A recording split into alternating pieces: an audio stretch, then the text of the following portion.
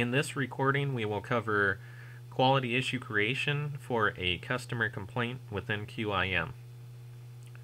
When you get logged into SAP NetWeaver Business Client for QIM, you'll notice that a home page comes up, but we've got a navigation area over here on the left-hand side, and we're going to be looking at the creation process within a quality issue guided. That's our first selection that we have over here on the left.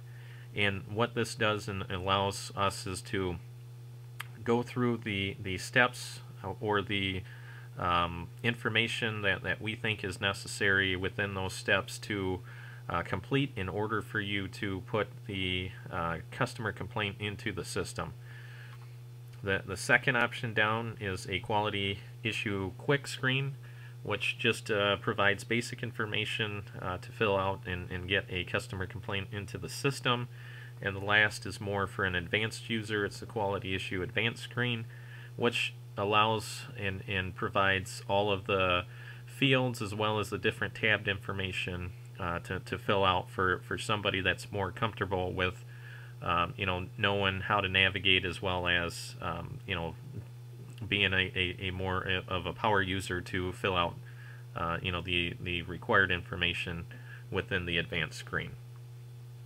We're going to look at the quality issue guided, so I'm going to go ahead and select that option to create a customer complaint in the system. So I'm going to go ahead now and create or select the customer complaint here. And when the screen comes up, you'll notice that we've got some numbers here at the top. So each one of these numbers we're going to be able to look at, and there's additional information on each one of these screen areas once we go through 1 through 5, and we'll just see what type of information is needed as we go through here. You'll notice that my name comes up in the reported by. We can do a right click here for certain fields and say that yes, we would like to use these as a default. So I've defaulted my name because I always know that when I get logged into the system, I'm going to be the person entering the customer complaint.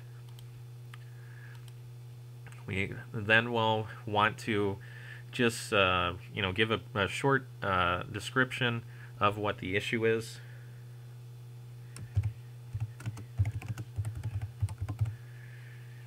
And that's just just a very generic or short description text here. Under the detailed description area, you have where we can enter any additional information as needed, and this is the long text area, so if you need to, we can provide any additional information in that. If we want to have and write a short story, that information would be provided, within this long text area. So in addition to that, one of the main or the main reference object is important to filling out this customer complaint. I'm going to go ahead and select this drop down, and we'll search. We've got different search criteria that you can see here.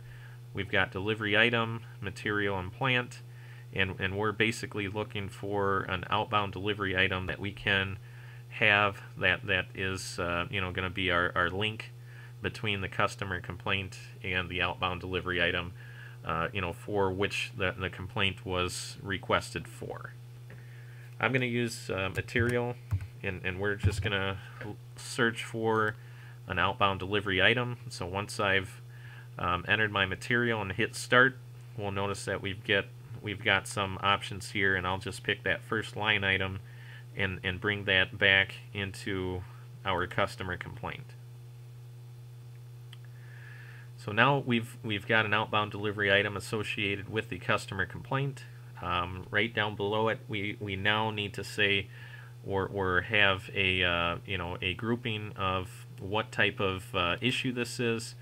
And once I go ahead and pick, I'm going to say, well, it's a logistics issue or a quality issue, and I'll just go ahead and pick quality for now, and we can notice that we're going to be using this later to help with our BRF Plus, our decision table for some activities. So I'm going to go ahead now and attach a file. So we've got all the basic information here at the top filled out under issue definition. We've assigned our main reference object as well as our issue code, and now I'm going to go ahead and attach a file or a picture of that TV that we've said had been broken.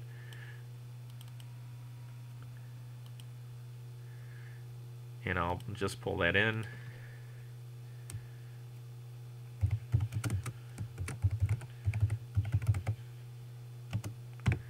So now that we've got our attachment, I'm going to go ahead and hit OK. I can select this link here, and it will bring it up and just show us within this HTTP link. Otherwise, if I wanted to, I could have that line item selected and go to the download and select open down here, and it would provide the actual file type of what we had attached it with. So now that I've got everything on this first screen that I filled out under describe issue, I'm going to go ahead and select on the second selection option, and you'll notice here at the top it says, well, within that reference quantity, we've got 4 pieces, and I can say, well, we only want to do a complaint against one of them. So we'll want to fill out our complaint quantity, and then you'll notice down here, by selecting that outbound delivery item, we have some additional reference object information that gets pulled in, as we see necessary, or this is the standard information that gets pulled in by selecting that outbound delivery item. So we also have our outbound delivery, as well as our material, plant, and then our customer sold to and shipped to.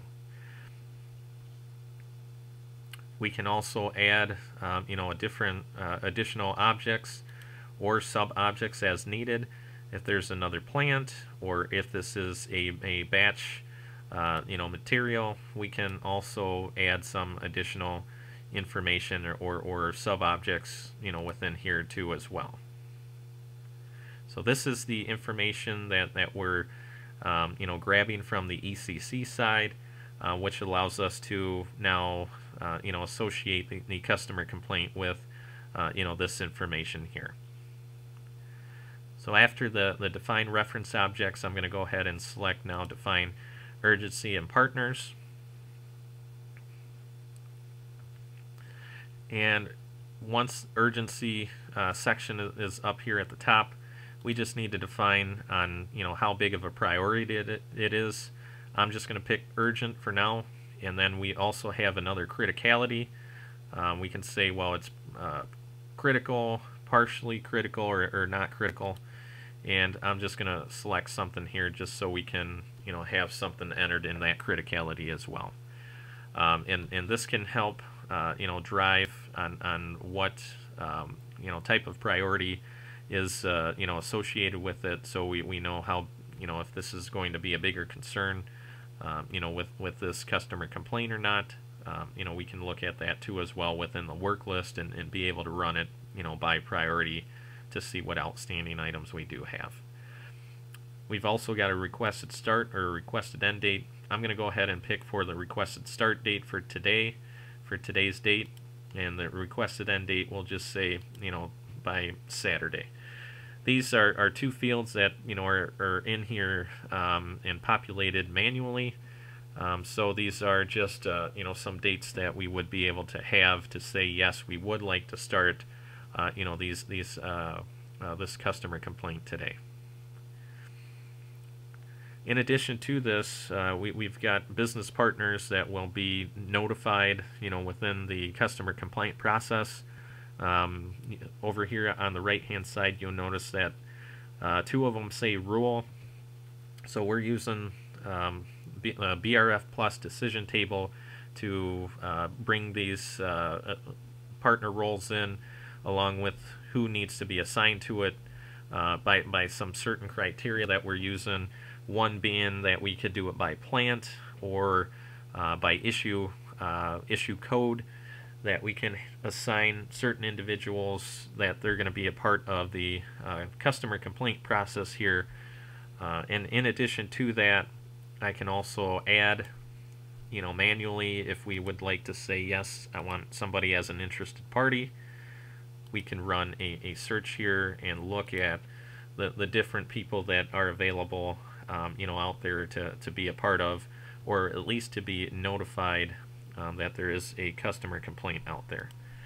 So I'm going to pick Tim, and now we've added him as well, to the other business partners that we specifically had in there to begin with. I'm going to go ahead and select the activities,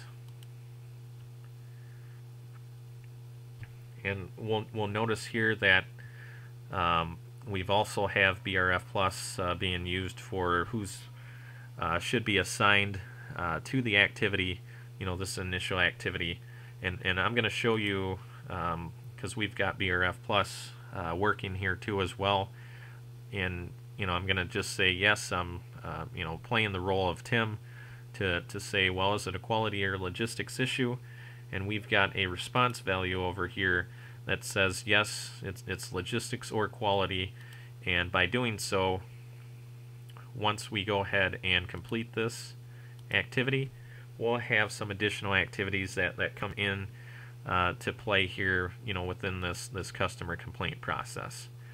So by selecting that yes, it's a quality issue, we get 4 additional activities that come into the process here as well. And if we would have picked logistics, we would have had some logistics activities here, that could be processed too as well.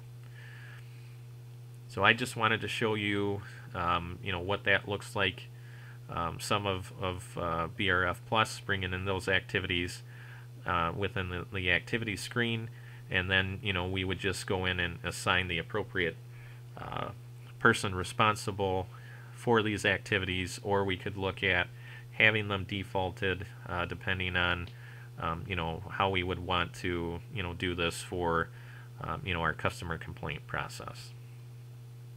I'm going to go ahead now and select the review and finish, and this screen here is just providing all of the information that we had entered from those first 4 steps, and we're getting a chance now to look at all of the information that we've went and put in to fill out this customer complaint for the guided screen here.